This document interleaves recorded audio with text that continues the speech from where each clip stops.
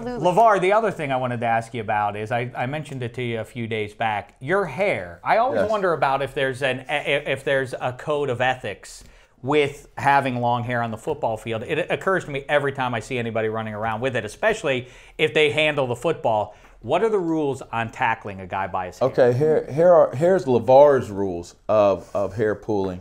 I'm allowed to pull yours when I'm trying to make a play, but you're not allowed to pull mine. That makes sense, though. Listen, I think that there's some logic to that. I know that that's a one-way street, and I get that. Now, listen, my hair was not this long when I was playing. For those you guys may want to see what it looks like here. Let me pull. It's prodigious. Here. I'll pull one out so I can put it on the table. How about that?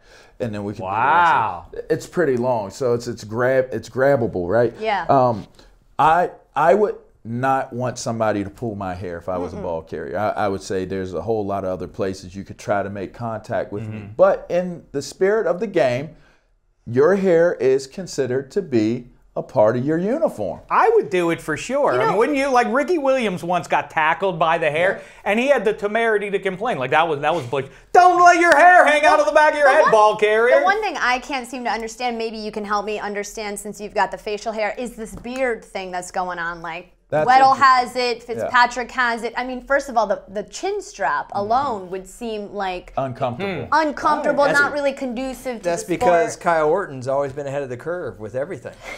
I think where it started among professional athletes, it started with the hockey players. They started to get a lot of attention for having the playoff beards, and I think all the other athletes wanted a piece of that action. You know what? When you guys were talking about tackling by the hair, the first guy I can remember getting tackled by his hair. Troy Polamalu. Yeah, let's show that. City, Larry I think Jones we have that for the video consumers here. Let's show that play. Yes, in fact, was that your teammate Larry Johnson at Penn State? Yes, he was. Yes, he was my teammate.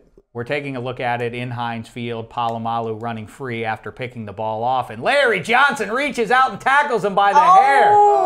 The dirty thing about that tackle was he held on a lot longer than he had to. Then he came up. Yeah. I mean, that's got to hurt, right, guys? You do know that's Ike Taylor that's pushing on him after the play. I'm sure you'll enjoy that.